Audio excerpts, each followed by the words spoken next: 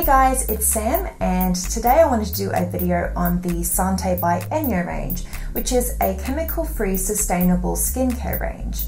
So for those of you that don't know me, I'm very passionate about environmental sustainability, so this brand really piqued my interest. Basically, Sante is a range of microfiber gloves and discs that cleanse your skin without using any chemicals.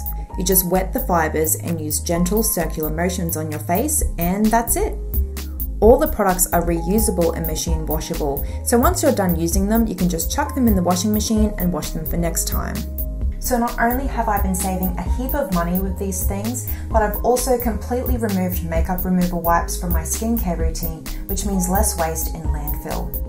The fibers are supposed to last about 2 to 3 years with regular use and proper care, and the best part is you can recycle your old fibers once they've reached the end of their life by contacting your local ENJOpreneur. Another thing to note is that Sante do not test on animals. So the products currently come in the colours Blush, Lilac and Ocean. I picked up the lilac colour because I thought it was really pretty.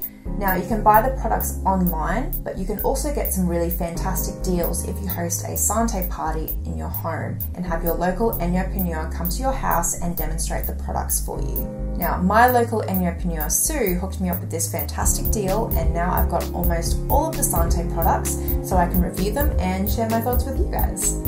The products don't have any plastic packaging when they arrive, but they do come in these wash bags, which is a much more sustainable option. They also come with an instruction booklet on how to wash and use the fibers. So if you're interested, I'm going to be doing a series of videos on the Sante range and go through each product individually. So if you're not sure if you'd like them or would like to purchase them, please subscribe and I'll take you through my thoughts on all of these products.